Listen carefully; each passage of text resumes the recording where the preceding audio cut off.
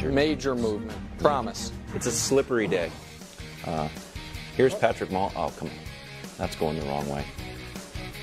Live by the trick play, die by the trick play. Show some energy, man. You're the leader of the show. No, well, I'm upset. I'm not out here for clicks and likes like you. When one of my favorite teams, watch this play, Greg. Oh, down he goes. That hurts me. With the Christina! With the loss, the Chiefs saw their Super Bowl odds slip to 5th. Wow.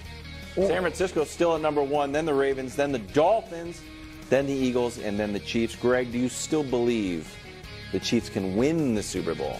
No. Okay. Definitive. Nope. Absolutely not. Wow. Absolutely not. No. Wow. No. Look, as much as we want to talk about, well, they have a chance. And I think we all understand that they have Patrick Mahomes, so you feel like, oh, there's always a chance. Not this year. I don't. And I tried to weigh the pros and cons, and I'm like, I get it, Nick. The defense is playing good and all the things. I know. I know, but that's about all you can do because this offense has been terrible. Like, when you can't score and Patrick Mahomes is doing everything that he possibly can to try to override all of the woes that they're going through, the receivers dropping balls. Okay, let's put the ball on target. He's doing that. Oh, offensive line now isn't blocking. Well, all these things have been happening all season long, and we're still waiting for Patrick Mahomes to come out and say, oh, I got you guys, jump on my back. It's not happening. As great as Travis Kelce has been, even this year, he's not the same player. He's not going to impact the game the way that he has in past. Like, there has to be another player. I was a rookie. I remember Brett Favre. He and Donald Driver had a great relationship. At some point, everyone knew there has to be somebody else that steps up. What happened, and I'm not saying Patrick Mahomes hasn't done this, but what Brett did with me, he called me on an off day. Greg, can you meet me up at the facility? Absolutely. We watched film for about 3-4 hours.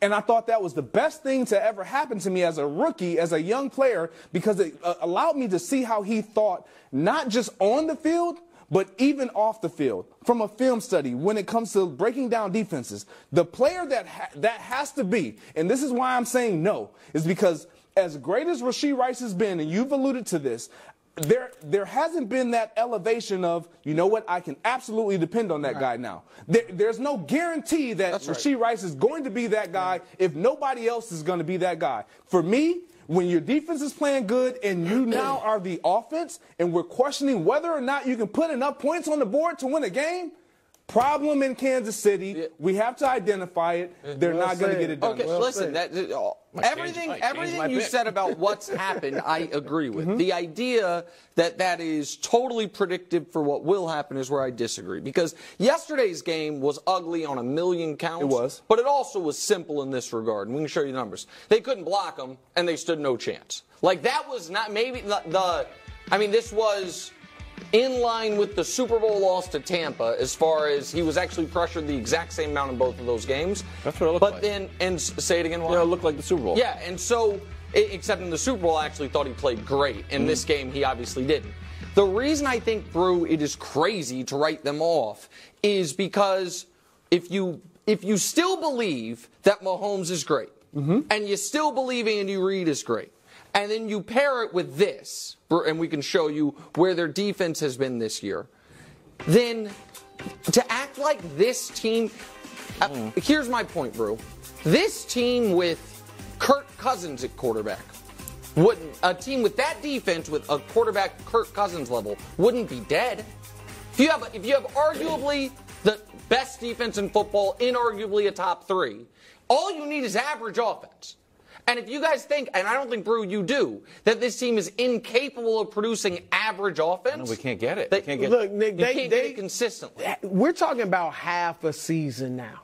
3-5 over the last 8 games. But I'm just like they've been 3-5 over the last second half of the season. That's a long stretch, and everybody's been talking about, we got to get better. We got to get better. Kind of like Philly, and they haven't been able to do it. 3 of those 5 losses, I believe, are the teams that have losing records. The Packers, they are not playing well. Now, I don't look. Maybe the defense is legit.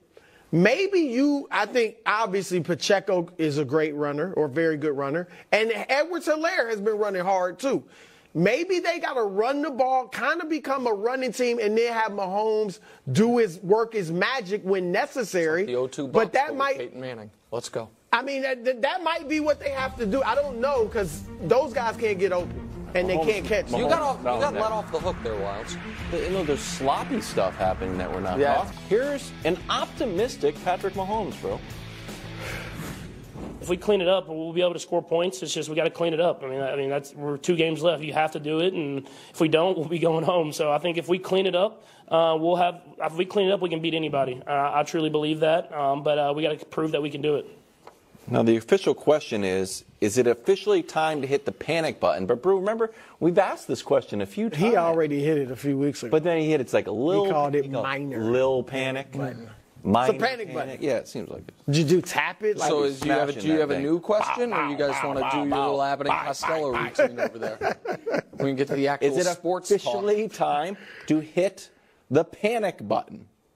Well, listen, that's maybe the worst game they've played since Mahomes became the starter. It's definitely the worst game they've played since the Titans game a few years ago, 27-3, when they just had no answers. It was a disaster. Mm-hmm. It was the beginning early in the 2021 season that year, shortly after they had lost in the Super Bowl, and that was the start of, did the Bucs reveal a blueprint on how to stop Mahomes?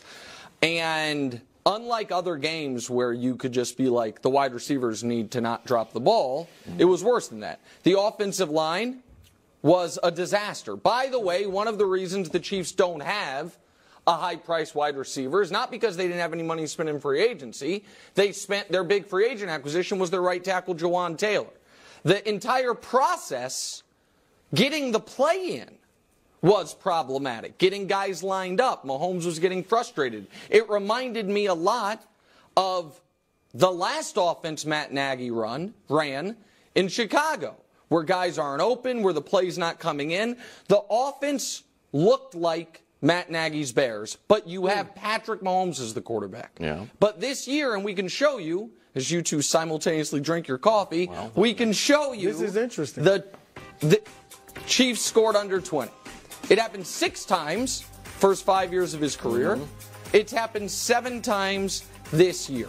Yeah. And you guys know my fix has often been Mahomes be great. Yep. And yesterday, yesterday was not all on him, obviously, but he was far from great. He played poorly by not only his standards, I think by a lot of guys' standards, under adverse circumstances. And so, Brew, I'm going to ask you a question. Can I borrow, just briefly, your intellectual property of the grading system?